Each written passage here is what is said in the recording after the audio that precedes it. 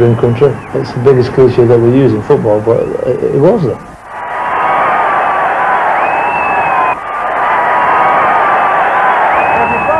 At the back and you want to get through, then get through. As long as you stay outside the previous season, Argyle reached the League Cup semi-finals, and much of the high expectation was due to a lad signed in 1973 from non-league Chorley. The big thing about Paul Mariner is he's recommended by a scout called Verdi Godwin up in the north, and suggested that initially Tony Waiters wasn't too impressed and wasn't going to sign him, and the story is that Verdi Godwin said, if you don't sign this guy, then I'm wasting my time scouting for you, so I might as well pack up and you either sign him or I pack up.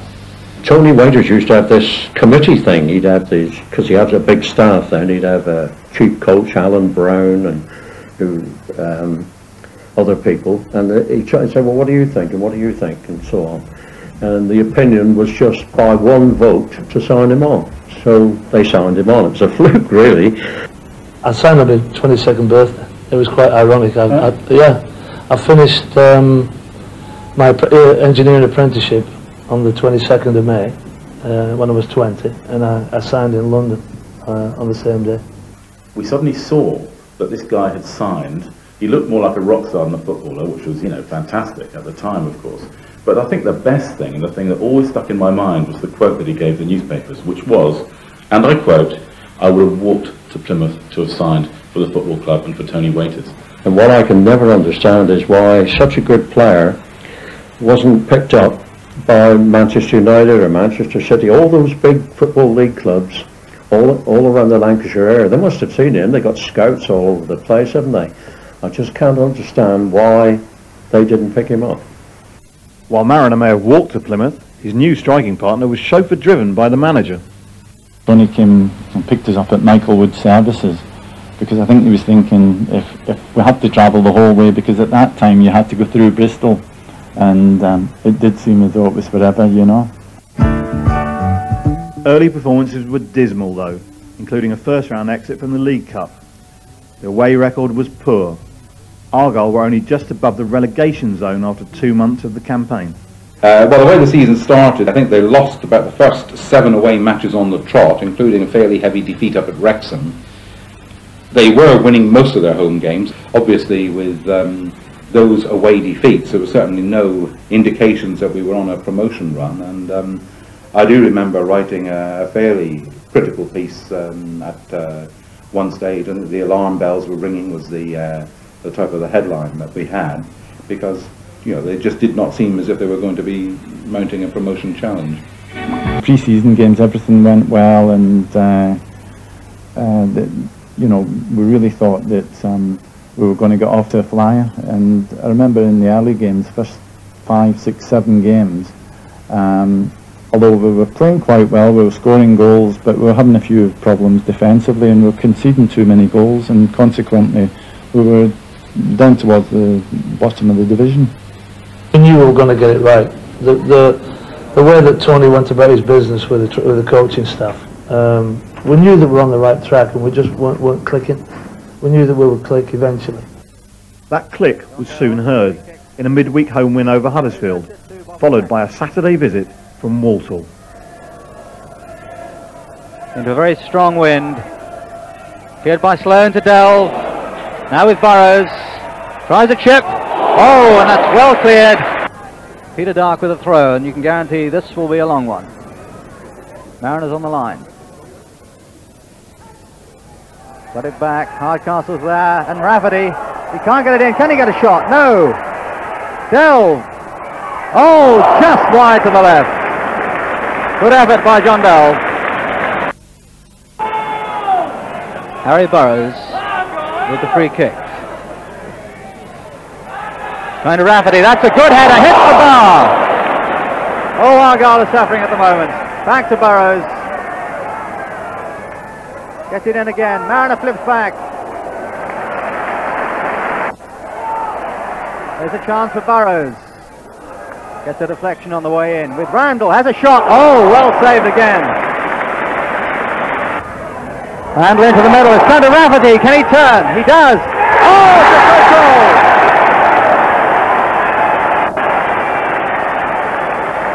A beautiful goal by Bill Rafferty.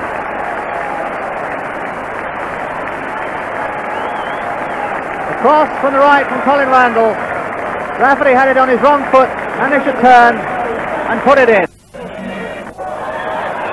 It is Sloane, must have a shot, comes to Buckley, if he can turn. Oh, that's a goal! A goal by George Andrews. Just a minute after Argyle take the lead. It's now 1-1. Now out to Burrows. If he can get round Harrison, he's got a chance. Into Green. Dell with the shot. It's a good shot. That's a goal!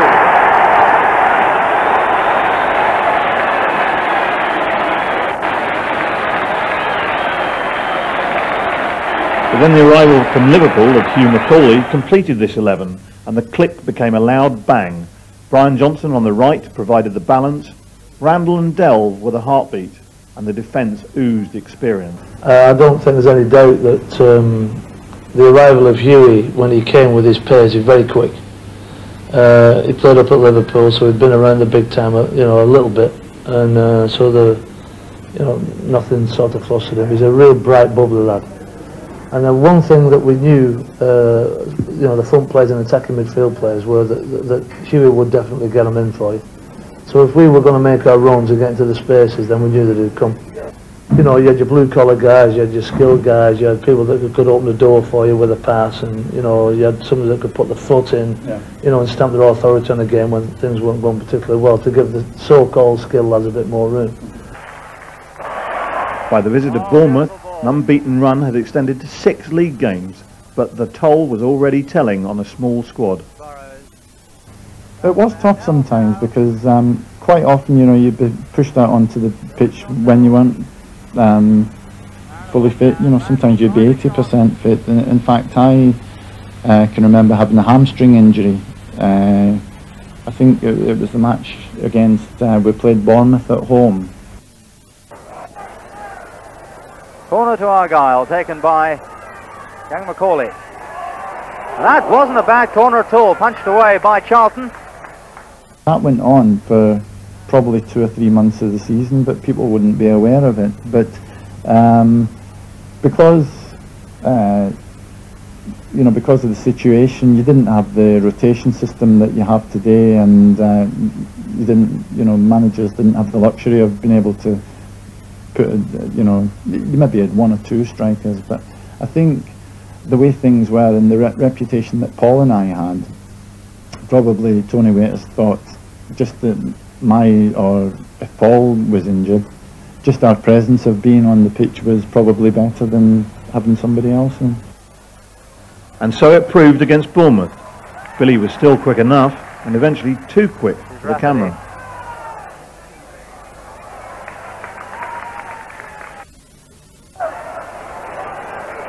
Rafferty. That's a beautiful chip in, and Johnson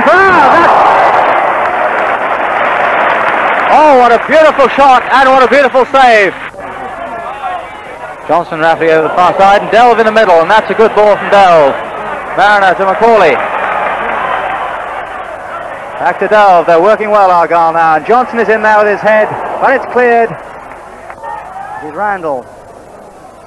Rafferty is there, he's got a chance, that's a beautiful shot! Charlton was beaten. There's his shot. Oh, beautifully saved! Shot from Mariner. Kevin Charlton has kept Bournemouth in this game, that's 2 superb saves. The corner quickly taken. Burrows into the middle. Johnson shot, it's cleared. Randall out to Hoare. This could be dangerous. Oh, well saved again by Charlton.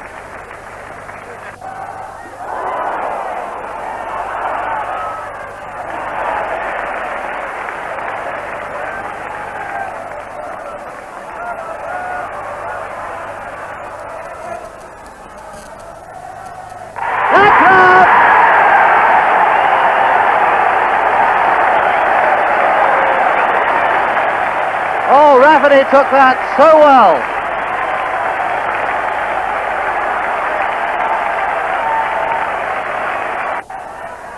A rare Bournemouth corner. It's dangerous. And Fennell did very well to keep that out. Now corner on the other side. This is Trevor Howard. Ball coming out. Oh! That was a shot by Alan Welsh. Formerly, of course, with Argyle.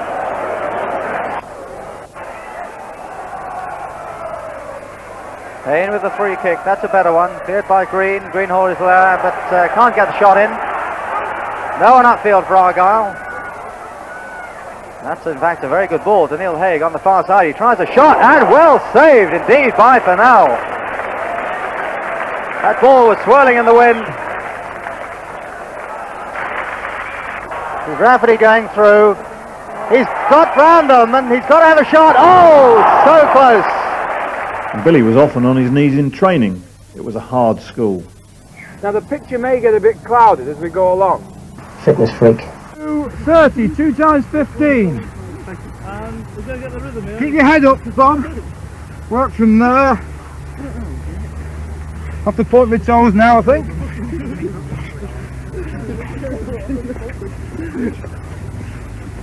How many? We used to train too hard, really. Not only at Plymouth, but you know, all through my career. I can remember for the last 3 years of my career, I played in Portugal, and we didn't do half of the training that we did, but in matches you still felt every bit as fit. Long runs, pre-season or the yardage we used to do up and down the hills around Central Park, and the gaffer would be in front with his shirt off and leading the pack, and Alan Brown sort of barking at the back. We just did everything they wanted us to do, and more.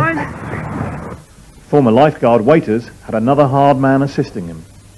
You know, Alan's had us climbing up telegraph poles in the snow on the shale field at the back of Home Park. He had us picking up stones on Dartmoor. He had us doing all sorts of crazy things. But you know, it's a bonding experience, and at the time you think, what the hell are we doing that for? But there's method in the training methods of many people. Alan will be long remembered with the squad for a shadow play, and we played at morning, noon and night sometimes.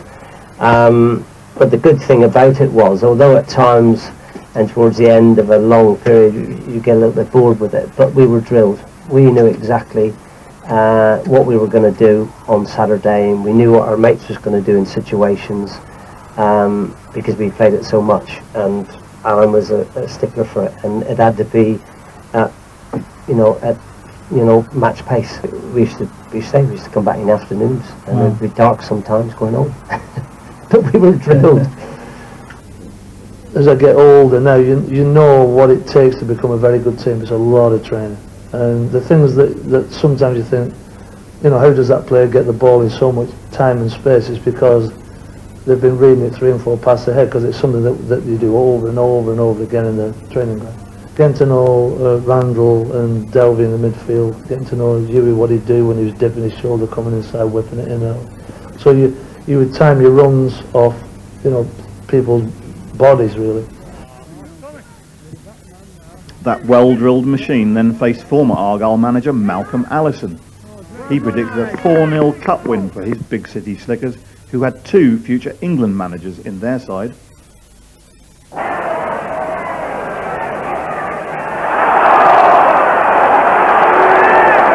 Peter Taylor coming away, handball which the referee allowed to go on. Ball with Hinchelwood. Cross to Cannon on the far side now with Whittle. He could have a shot from there. He can't get a shot in, but now he can. Not a bad shot, just to the left.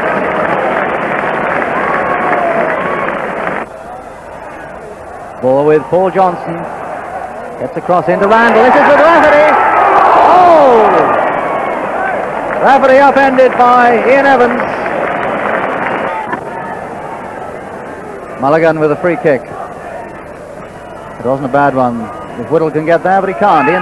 Peter Taylor puts the ball eventually into the middle. Cleared by Green, to Rafferty, to Mariner. But Venables gets it now with Whittle. Cleared by Hoare. Free kick to Palace, that's it!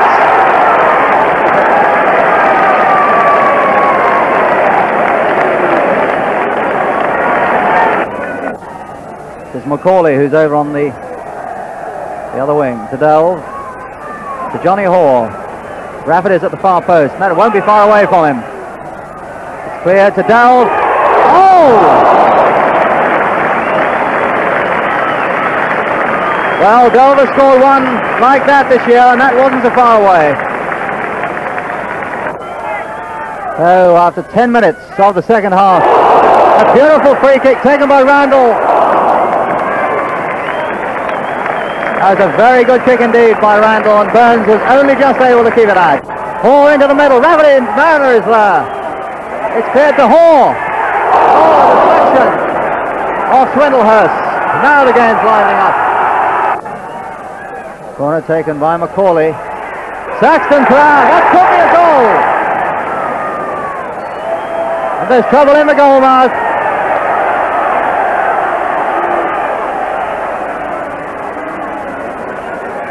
Well, the game has been boiling up. We've had an injury to Delve and to Johnson in the last couple of minutes.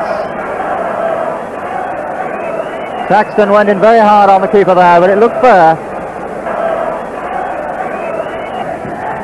Corner taken by Macaulay. Argyle 1-0 down now.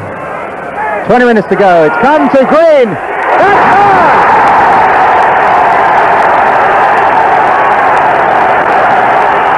Well, Mike Green has scored some good goals this year, but perhaps none as valuable as that one. Rogers, the ball with Hugh Macaulay. Mariners in the middle, it's back to Hoare. Foul by Whittle on Hoare. The free kick to Argyle. 15 minutes to go. Delve takes the kick. That's it! What a goal!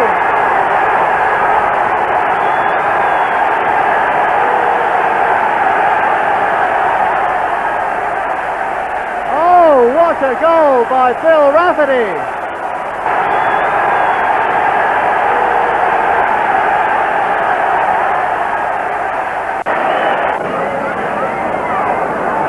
Here's Burrows with the free kick. Something like 10 minutes to go. Saxton, oh, that must be a foul, surely, but the referee, Eric Reid, has allowed it to go. That's the Mariner! Oh, dear! Corner for Palace taken in injury time by Whittle. It's Alan Rogers who comes away. It's 4 against 3. 5 against 3. This could be 3-1. Randall across to the far side. Swindlehurst is back. Time was almost up. Would Allison be eating his fedora? This is Alan Whittle coming away. Oh, it's a penalty. The last kick. Surely Venables would rescue Big Mel. Penalty. Oh,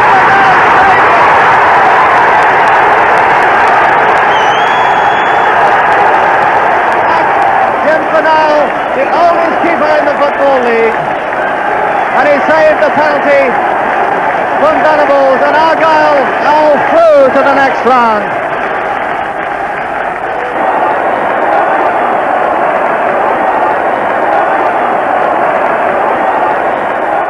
You know, it was one of those happy times that you remember, and I remember afterwards in the players' bar afterwards, because you used to always have the FA Cup draw after the match, and I remember listening, and as it worked out, I was actually drawn. Well, the team were drawn against Blackpool, my old club, so it was even better. Boxing Day provided a festive 4-3 cracker against Swindon. That pushed Argyle into the promotion places for the first time. They had risen an amazing 14 places in 10 weeks. Bargain season tickets were only £9, paying for a coach that cost... And we know that travelling, the distances that we have to travel, and I think we probably travel further than anyone else in this country, with the possible exception of Workington, I can't think of anyone else, then we think it's necessary, essential, that we do travel in the best possible way. It's not a question of pampering to the players, And I've been keen to point this out. We're not pampering to them. We're trying to prepare them in the most professional manner. So it's a lot of money, but we feel justified. It's the speculation to accumulate, isn't it? One of my most vivid memories of that season is going to Hereford and watching Argyle completely turn them over. Marin and Rafferty scored 3 goals between them. I think Billy got 2 of them and Marin got 1. I think it was 5-1. That is always the true true test of a team's character, their away performances, because I think your performances, if you're going to get promotion, you need to get results away from home as well. It was the only time in all of my career that I think with any other club I can never remember scoring 5 goals or 7 goals away from home. Back on home turf, fans were up for the cup. It's Macaulay. Hardcastle going through, Rafferty on the far post, and that's not a bad one. Oh!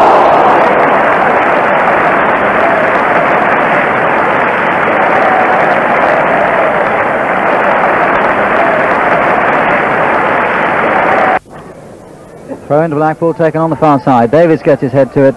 Washes it, as is Moore, but he couldn't get a shot in. Now he can. It's over the top. So the first corner of the game taken by Paul Johnson. Dell's back. Oh! Well, he nearly scored like that against Swindon on Boxing Day.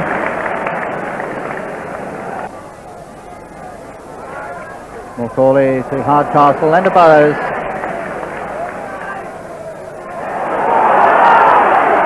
Well, now with Macaulay, it's got Johnson on the far side. Johnson was in problems there. He had Delve offside. He had to put it back. Ball right across to Macaulay. Mariner's on the far post and Johnson's in the middle. This is Rafferty. He's only got one man to beat, and he tries a shot.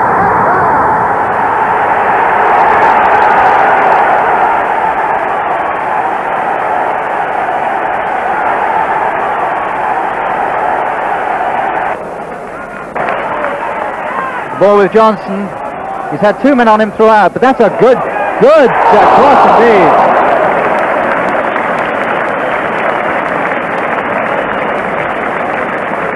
Just over the top by Hardcastle. This is Rafferty again. Oh dear!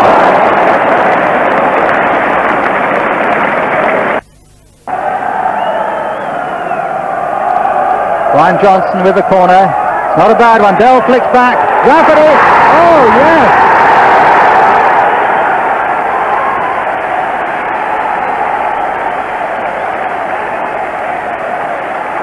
Well, Dell was superb.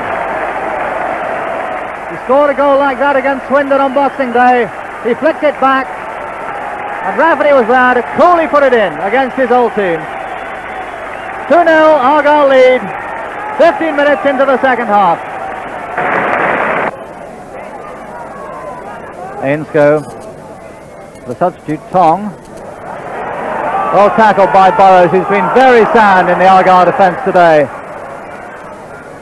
And with Rafferty, Delve in the middle, Mariner up front, Macaulay down one wing, and a hobbling Johnson coming down the other. But it's brought away by big Paul Hart. But like most of Blackpool's attacks this afternoon, it came to absolutely nothing. 3 minutes of injury time now. That one is back to Burrows, who tries a shot.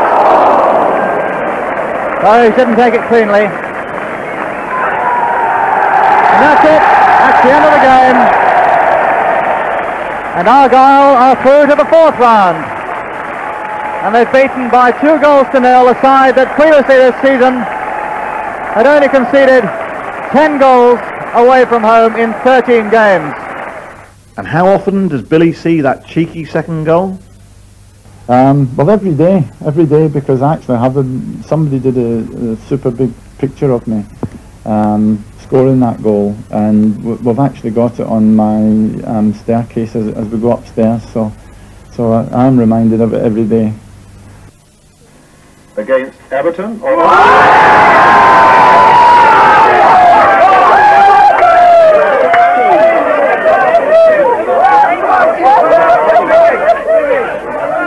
Not every day you get a plum draw though. Another ex-Argyle manager was to pay a cup visit, Billy Bingham and his high-flying Everton. The ticket queues were already forming.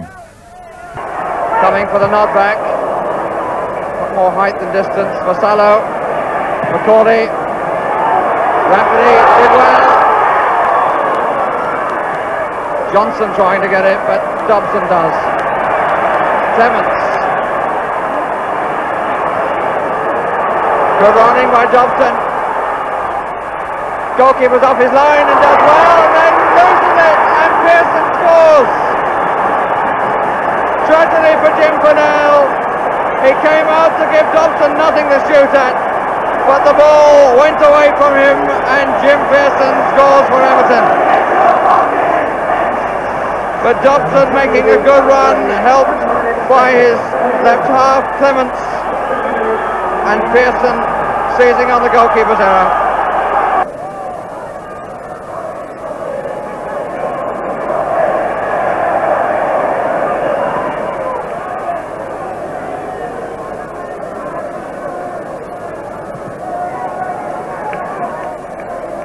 On by Lyons. This is Telfer. Got Pearson to help. Still Telfer. Now Lyons. Number 2. And again the control break. Telfer doing most of the spade work. He had Pearson to his right, he had Lyons to his left, and he gave it to Lyons, and Argyle were 2 down.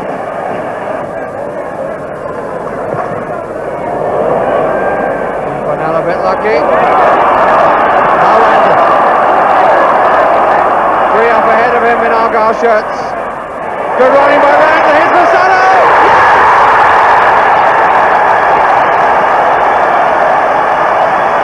The goal scored by Vassallo, but the man was in there. Bill Rafferty played a most important part in it. The crowd going mad, and Argyle well and truly back in this cup tie. Randall, who started the move, Bill Rafferty ran left to right, created the space for Vassallo. Randall saw it, gave it to Vassallo, and it's 2-1 and a totally different cup tie.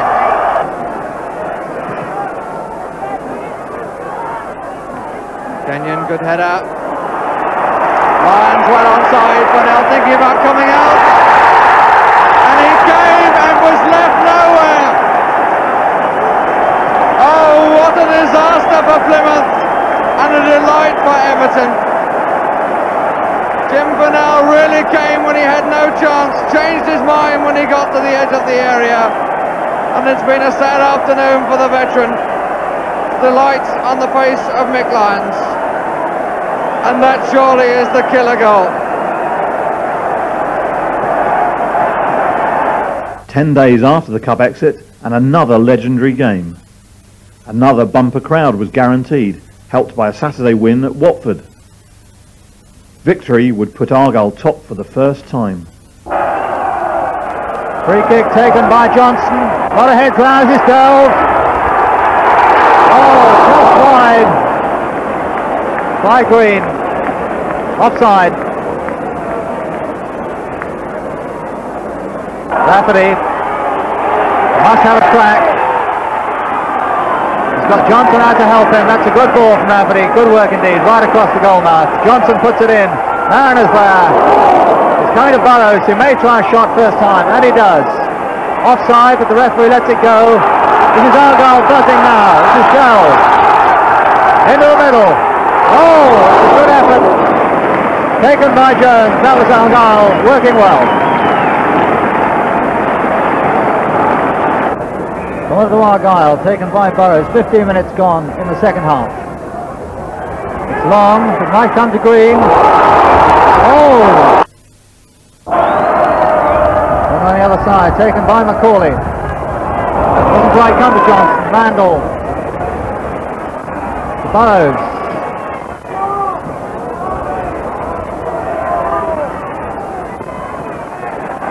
Here's a chance for Rafferty. That's that. Free kick to Argyle. The roar is deafening. Taken by Delve. to Hall, and has a shot. Oh, that was well planned. Macaulay. Clear upfield. Green needs to win that ball. And he does. Comes back to Randall. Puts the cross into the middle. Johnson's there. And this could come to Rafferty. It could be number 2. He tries a shot. That's there! Oh, yes!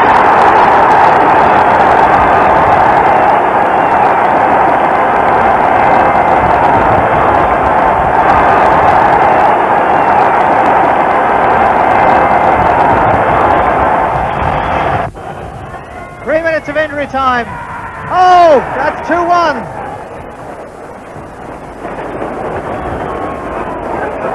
But it's all over. Argyle are top of Division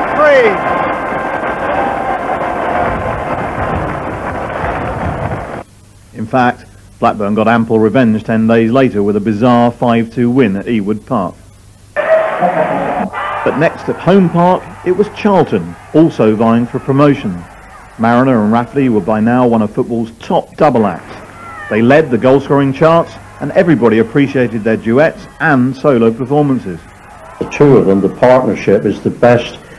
I mean, in my 26 years at Argyle, I haven't seen a better partnership of two strikers than those two. I think they were absolutely superb, and the crowd loved them. One thing I remember about then, and I stood in the Denport end then, and used to chant and cheer with everybody else, and was actually the chant for Rafferty. King Billy, Billy, Billy, Billy, Billy Rafferty.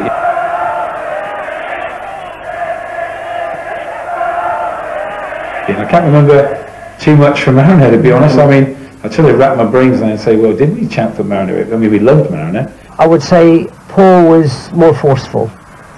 He had that little edge with him. He had that extra bit of strength and power. I can remember him sort of his chest out and his head up and good headers. And Rafferty was the chap who would score the goals. A bit like when we had Tynan later on, you know, you thought, Rafferty's going to score here. He just seemed such a classy player, didn't he? And he was one of those predators, but at the same time he was a predator who had real ability, real class. He wasn't simply a sort of 6-yard box goal hanger. Nothing wrong with those, by the way, but he wasn't one of those. He, you know, was great in the air, had a wonderful left foot, as I recall. But the key thing, surely, about those boys was that they complemented each other perfectly. They really worked together very well as a team, with Mariner battering defences and Rafferty sort of sneaking in and just slotting a lot of the goals in. You always had that feeling that no matter what the other team were going to do, that Argyle were always capable of scoring one goal more. You could be sort of up against it, but you knew you had it. You were always in with a shout.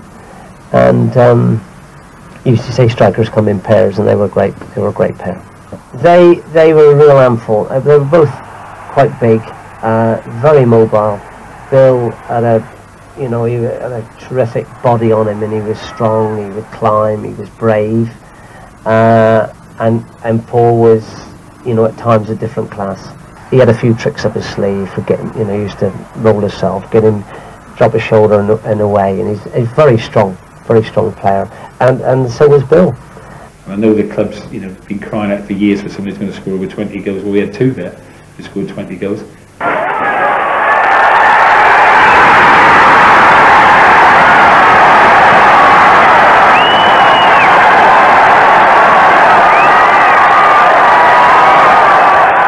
In fact, Billy hit the post with a late penalty that would have beaten Charlton, but nothing could take the shine off that brilliant strike partnership. There's times in your career when you play with very, very good players that you have an understanding with and you have a mutual respect for. When that happens, any young players that are watching this tape, you've got to grab it with both hands, because it's rare. With strikers, it's not very often that you just feel so compatible with someone, and Paul and I we were just great together. I mean, apart from having a good understanding on the pitch, we both worked very hard for each other. We just hit it off on the training ground. We hit it off the field, we hit it off on the field. We knew each other's runs, the team knew what we were going to do, we in turn knew what the team was going to do, and that was down to the coaching. Down to Alan Brown, down to Tony, about drilling it into us about pattern. In a lot of ways we were very, very similar players, Even on the pitch, people from a distance would mistake us, you know, for one another. And you would think with two people being so alike, it wouldn't really be a good match. But it was, you know, I mean, as I say, I've never felt as comfortable on a football pitch with anyone. I just know that the times that I played with Bill, I just cherished him. You see what he went on to achieve in his career. He had a fantastic career and played at the very top level. He played for England in the World Cup. You know, I have a lot of happy memories of our time together. Billy and Paul were surely the star attractions for a rare match of the day visit to the lower divisions. Just Sutton, Jones, Evans, and again Sutton, number 8. Arvin Griffiths, showing it to Delve and then taking it past him. Came back to Griffiths, who might well get it. Oh, what a superb goal. A little bit of luck, but how much he deserved it. Arvin Griffiths, very much the original article. He took that ball past John Delve. Perhaps a little bit of fortune in the way it bounced back to him. Whittle also getting a touch, but he finished it off beautifully. Macaulay, Rafferty in the middle, so too is Johnson.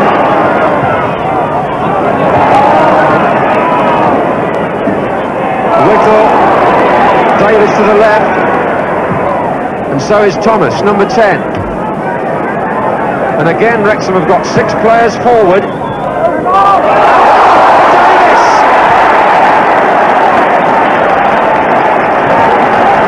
And the faces of Green and Vernell tell the story. So indeed is the face of Jeff Davis, his 4th goal in 3 games, and it could be the one that settles this match. The defensive error was there for all to see, and Davis cashed in. Second half, 75 minutes, 4 seconds. 75, 04. Foul, but Tinian has the advantage. Good refereeing again. 4 in the middle this time. Whittle! And the Plymouth defence absolutely torn apart. I don't know whether it was a case of people freezing because they were on match of the day, or whether they were trying too hard, but we had just one of those days where just nothing went right. We gave away some silly goals, you know, and we ended up getting beaten 3-0, and I think everybody was devastated because at that time, you know, it was quite an unusual thing for a 3rd division game to be shown on match of the day, and I think we were all hoping to show everybody in the country how good we were. But 4 days later, the lights were back on. Any night game in front of a decent crowd was absolutely brilliant. I was always one to have a kip in the afternoon. We usually trained in the morning, and I used to like get me a den for a couple of hours, wake up grumpy, and the grumpier you are and the tired you felt, invariably you had a better game. But yeah, and especially if it was wet, I always liked it a little bit to take a decent stud, so other people could slow down a bit. With a throw, Delve back to Hall. That's a good ball.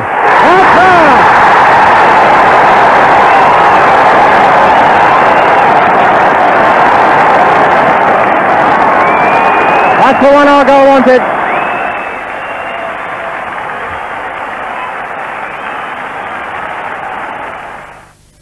McMahon with a throw, it's a long one. That's Burrows upfield, well cleared.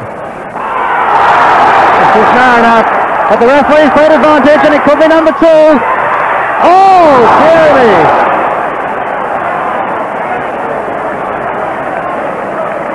Randall with a throw, finds Macaulay. Back to Randall. Got Delve in the middle. He puts it further up from that. Charlton's there defending. That's not a good clearance. Stiles is underneath it. So's Delve, who gets up very well. Green out to Hall. That could be a very good ball for Mariner. Going to Rafferty. Oh dear. That's a goal kick. Mariner Johnson flicks it back, could be dangerous. Goal! That's right! Oh, that was an offence. Handball.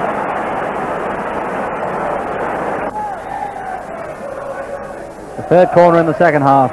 Johnson takes it. Oh! Oh dear! Well, it hit the far post, and Beryl couldn't turn it back.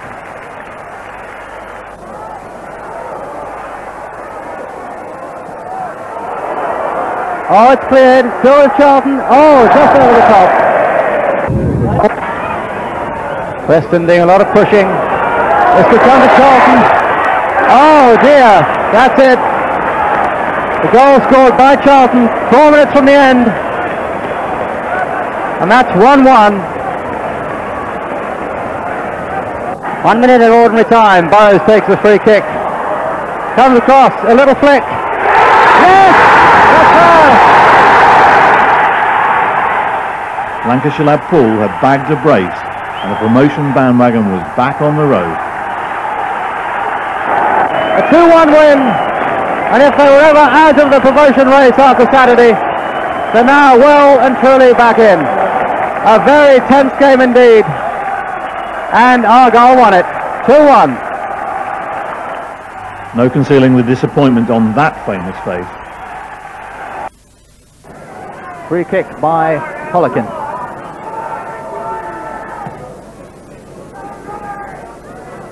Green heads it clear. And again, to Mariner. This is a chance. Rafferty's there. And Rafferty's got it. He's got one man to beat. And he tries a shot, but well saved by John Forrest. Through ball from Vassallo. Holokin brings it away, but that's an error. Now the ball with Mariner. May have a shot. And he does. Oh, just wide. That looks like a goal. Oh dear. Terrible errors in the Argyle defence, and Derek Spence is allowed through, and that's 1-0 to Bury. 13 minutes gone. Free kick taken by Saxton. Bill plays the dummy. Vassallo out to Mariner. This is Macaulay. Right down to the line. Oh, well saved by Forrest. Free kick taken by Green, is coming to Mariner. Must be a goal. Yes!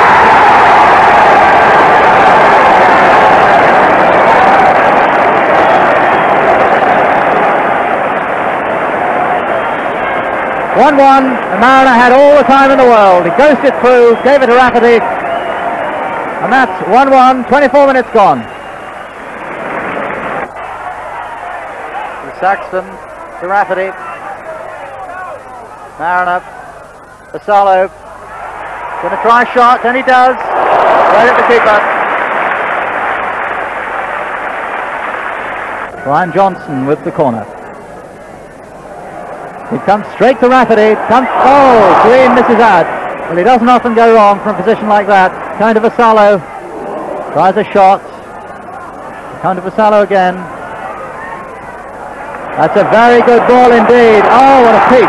To Johnson, to Mariner.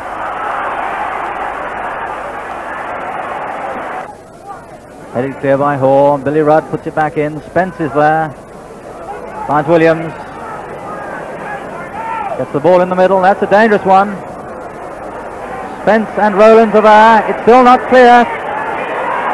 That's a good... No! Just wide by Billy Rudd. It looks a very good shot indeed. A terrible mix-up in the Argyle defence. Brian Johnson got the winner. Argyle stayed in second spot, and a local sage thought that's where they'd remain. Would you like to suggest where Argyle might finish this year? 1, 2 or 3? I think they'll be 2, you know. I think they deserve to be number 1, but I think my prophecy is they'll finish 2.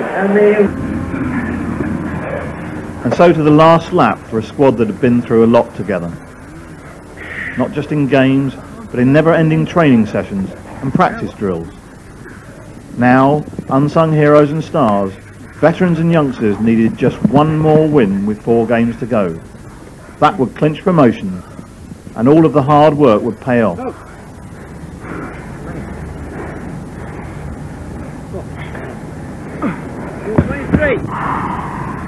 It was one of the nights in Argyle history. Colchester, 1975. Burrows. Rafferty, if he can get inside, tries a shot. Oh, and what a shot!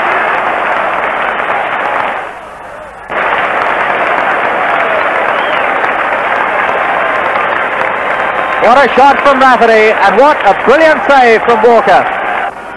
Another corner to Argyle, taken by Macaulay. Dells heads it back in, pushed out by Walker, who is playing brilliantly. Johnny Hall to take the throw. 2 minutes gone in the second half. Rafferty gets ahead to it. It comes to Mariner. He's pushed off the ball. No one can get a shot. And it's got Rafferty over on the right. He may try a first-time shot. He does. But Mickey Walker, once again, is in the way. Must have a shot. That's up.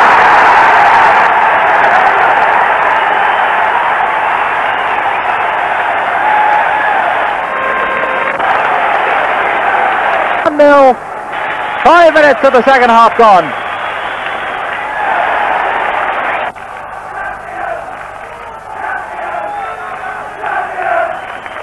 Champions is the chance. Johnson takes the corner.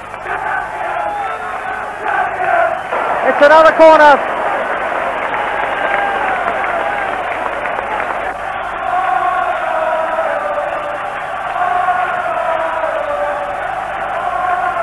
Coming up to 4 minutes. This is it.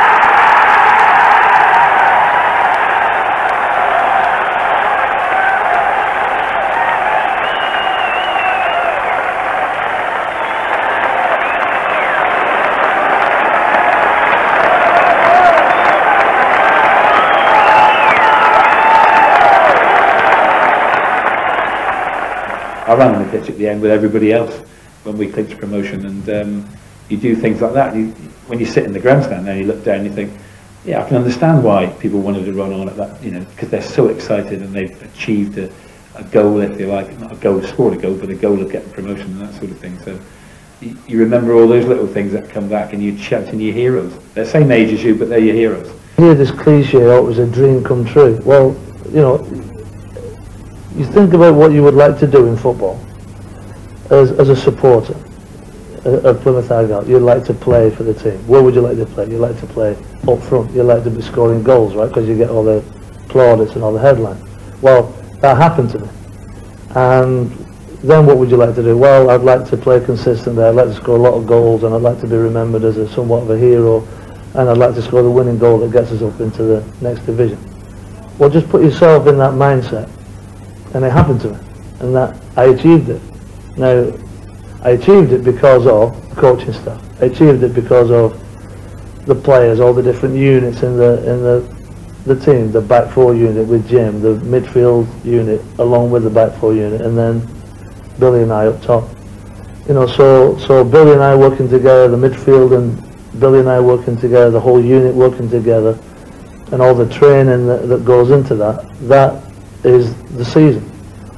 It amazes me that people still think about you and still talk about it. You know, I think people have always talked over the years about Mariner and Rafferty, and it's lovely to think that they've still got that affection for you, and it was a great time.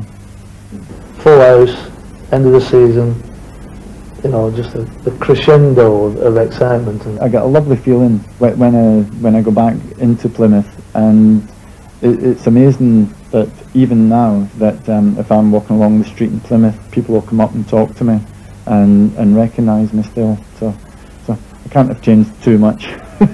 Bit less hair. I still get letters from supporters from all over the place, man. You know, not just down the southwest, from all over the shop. Who's, you know, the green and white stripes that they played in, and I think there's a shot when I think the supporters were carrying me on their shoulders, or maybe the players, I can't remember who, but I just see, I was on people's shoulders, people send me that shot and can I sign it, and then it was just, I mean, to score the goal that takes you up is and the crowd coming on the field, and you know, the whole 9 yards afterwards. It was, you know, that's what you do all your training. I mean, the blood and the sweat and the climbing up telegraph poles with Alan Brown and doing 17-mile runs with Tony Waiters, it pays off, and that's why you play, you know, for those moments. The family that I lived with, the family at the club, the backroom staff, the people that made the tea, the board people, you know, it was a great family, and that is the biggest secret to the success of the club. 27 years on since I've been gone, I still get letters, I still get emails from people from Plymouth or supporting Plymouth that either A, want to know what I thought of something, or B, please will you sign something. And that's great. That's in my dotage when I'm 50 now, and you know, I'm talking to my kids about it, who still live down in the southwest. It's nice. It's a nice warm feeling.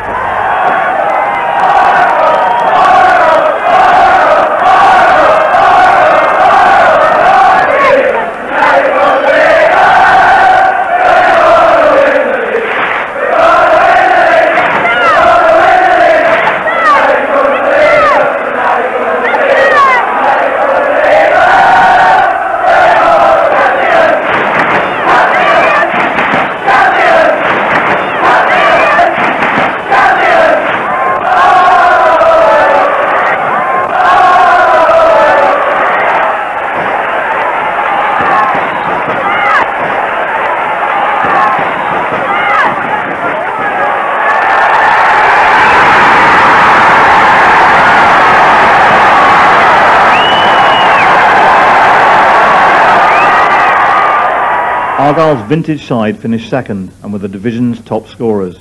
Like the strikers, Fennell and Green played in all 46 league games. But it will always be known as the Mariner and Rafferty season. Their names were everywhere. It's funny, you know, a friend of mine at that time, his wife bought a couple of kittens, and they were named very, very quickly Mariner and Rafferty. And that combination of Mariner and Rafferty lasted about 18 years. Now I think if the real Mariner Rafferty combination had lasted 18 years, God knows where we could have gone.